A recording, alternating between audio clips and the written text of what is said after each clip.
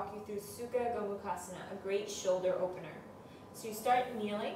If it's not comfortable on your knees, you can always place a block under the seat. Take the right arm up and overhead. You can use your left to help you send it down.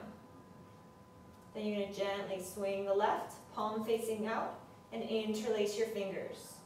Gaze is forward, rib cage pressing into spine, so no big back bend here. If it's not possible to take that grip, you can always use a strap, shirt, whatever's available, and let that help you. Good. Gently release and switch sides. Opposite arm up and over. Use the right to help you. Palm faces out. Find your grip. Use your strap if you need it. A great shoulder opener. Thanks for watching.